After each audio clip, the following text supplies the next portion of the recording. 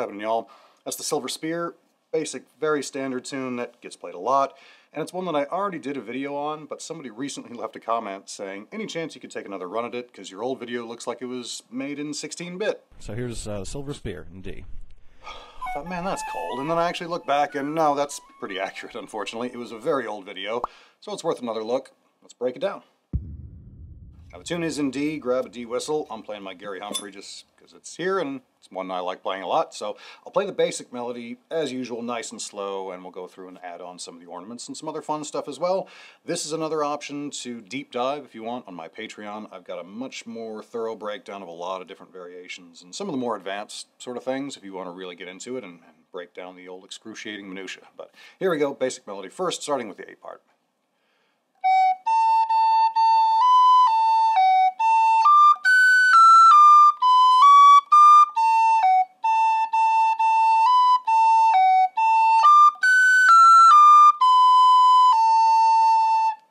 The whole first half.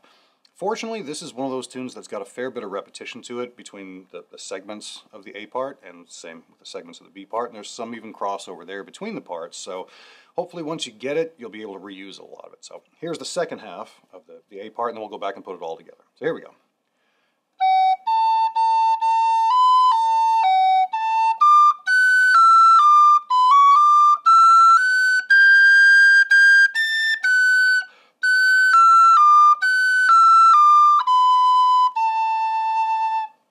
How'd you do?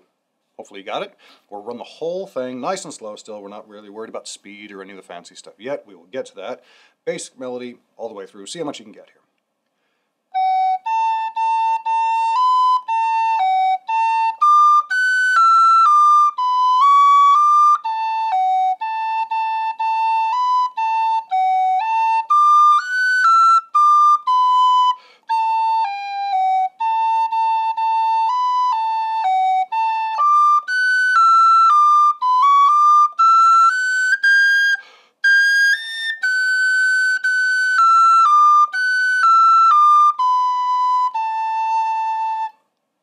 Yay, success, hopefully. Go back and run it a few times if you need to get that. Now we'll dive into the B part. Keep in mind the B part of this tune does spend a lot of time in that upper octave, so mind your hearing and the hearing of those around you. You can drop down the octave if you want. For purposes of this demonstration, I'm going to keep it up high. It doesn't go beyond the high B, but even the high B can be fairly shrill, so keep that in mind. So here we go.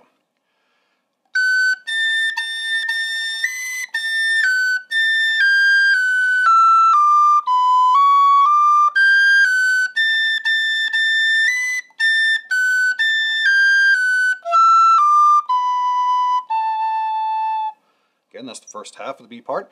Here's the second half. And then we'll link it together and get the whole thing.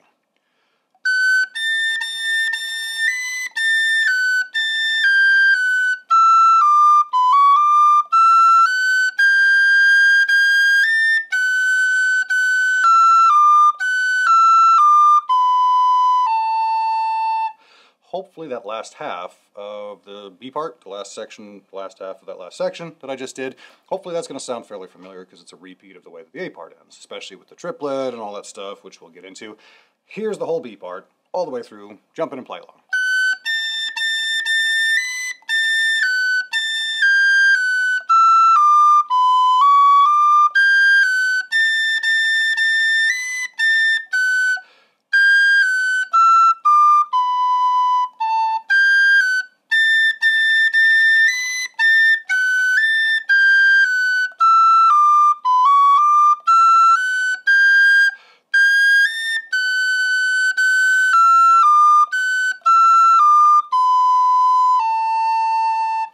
Cool. Hopefully you got that. That's the main bit to worry about there, and that's kind of the baseline of the melody, which we will then evolve as we break down some of the ornaments and some of the different options that we can play with. To get started, there's a couple of real simple things you can do right off the bat. Just throw in a roll in that first A, because of the basic melody, if you remember from the A part, 3 A's back to back. Perfect spot for a roll. You can slide a couple times if you want there.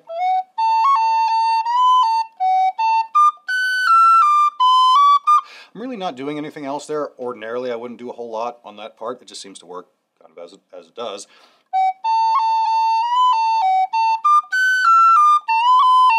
as I finish the phrase, I do like sliding into that beat,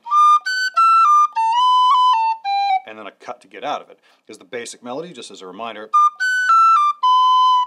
quarter note, eighth note. So quarter notes are good options for cuts and for maybe short rolls and stuff like that.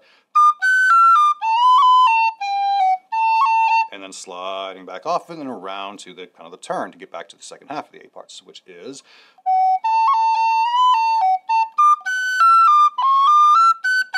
now, let's talk about that triplet. When I did the basic melody, that's how I did it. Nice and slow, nice and simple. The actual notes that you'd really be playing would be a B, a C sharp, and a D. However, if you do a C natural instead, you get a really cool rhythmic effect. And before you go, there's no C natural in the key of D. True. But it happens so quickly you don't even notice, and it becomes a rhythmic ornament rather than a melodic one. So the way you do that, rather than B, C sharp, D, B, C natural, D, and as you go from the B to the C natural, I'm kind of accidentally bouncing off of a G, which gives this sort of weird bubbly sound. You hear that bop, that extra little sound you get? That's the rhythmic bit. And when you do it quickly, you don't really hear the C natural. All you hear is the bop, that part. You know, you hear the rhythmic bit of it. So,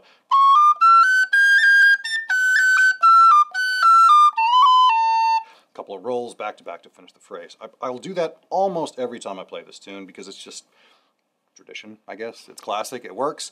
So that whole phrase then,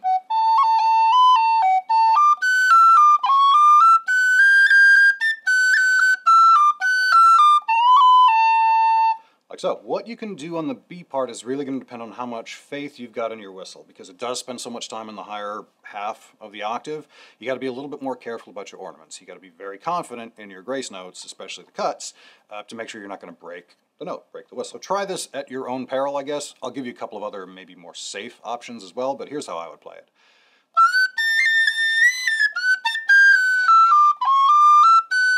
Right, so you've got a couple of things in there. We've got sliding into the beginning of it, because I think that's always kind of a cool way to get started on a phrase. And then a roll on the high A. That's the one where you might run into trouble. It's very easy to break that note, the high A and the high B, if you're cutting above it. So confidence in your instrument and knowing what it can and can't do is a big part of that. If that's not working, if you're having trouble cutting above that note for some reason, maybe it's the whistle, maybe it's just a bit of practice, you could always tap below it and skip that first cut. So you're just tonguing to separate the two notes, the first two, and then tapping to hit the bottom one, because that's a little bit safer, a little bit more reliable. You know, it's an option. So I did a double tap there as I'm coming from G to the F sharp. I use that trick a lot just because my fingers work pretty well there and it just fits. Optional for sure, but as I land on that, I'm just kind of doing an extra bounce, basically, is all that is. Same rhythmic triplet to get back there. We're going to reuse that. You can do a nice thing where you're cutting and sliding.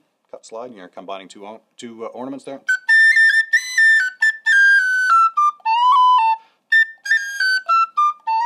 And then sliding to finish the phrase, just like we did before.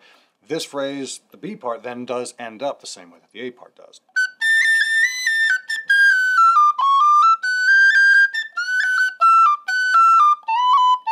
With those back-to-back rolls on the G and the F sharp. Because, again, just really sounds great. That's sort of the hook of this tune, I think, the way that that phrase ends. So let me know what you think of this one. If you do want to go on the deep dive excursion, feel free to hit up my Patreon. I got a link down below. Break down a lot of different variations and some additional ornaments that are kind of more advanced, or maybe just other options, really.